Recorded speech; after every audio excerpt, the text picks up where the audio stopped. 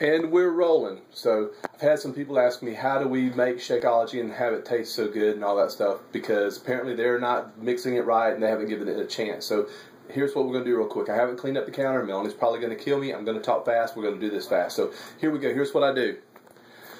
For me, personally, I put in some of the base shake, which you don't have to do. It's what I do just for some extra protein, so it's all good. And then right here, I've already measured it out. We have a scoop of chocolate Shakeology. So that goes into the blender. And then right here, we have peanut butter. I'm going to use Smucker's. I use this just the all-natural peanut butter. So I'm going to put this down real quick. I'm going to keep talking so you can still hear me. But I'm going to get a scoop of peanut butter out of here. I don't really measure it, but I use about that much peanut butter. It's a pretty good bit of peanut butter. So I like peanut butter. And here also, I use a cup. It's about this size. Maybe you can see it beside my head. It's about a stadium-sized cup, but it's a nice big cup. And I put in about that much ice. So hopefully you can see that in there. It's a pretty good bit of ice, maybe a cup or so, a little bit more. And then I use the all-natural almond milk. And I'm going to pour this in here. And I'm going to pour that in until it just covers up the ice good.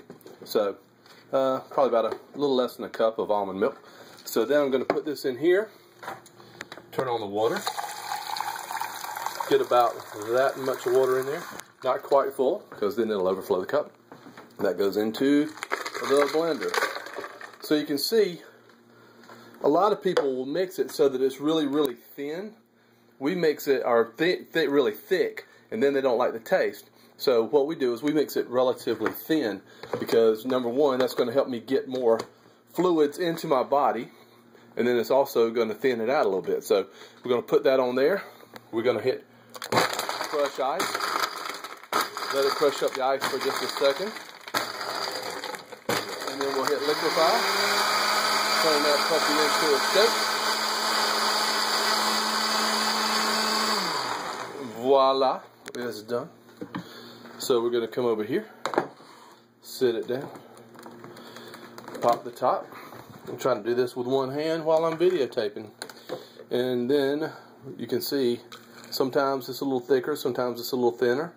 But that's about right. And as you can see, if you do this right and you've done it enough, which obviously I have, it will come out looking like that. So there's relatively nothing left in the blender. It's all in the cup. And it is very delicious. The protein powder adds a little bit of creaminess. It doesn't really add any flavor. But as you can see, it's a pretty good cup. Pretty big size cup. This is a thing of almond milk beside it right here. So you can see how much I mix. A lot of people say that they can't drink that much, but you can. You get used to it, I promise. Your taste buds will get used to this. You may not like it the first or second time, but your taste buds will get used to it, because it's not used to real food. It's used to trash. It's used to French fries and cheeseburgers and crap. This is good stuff.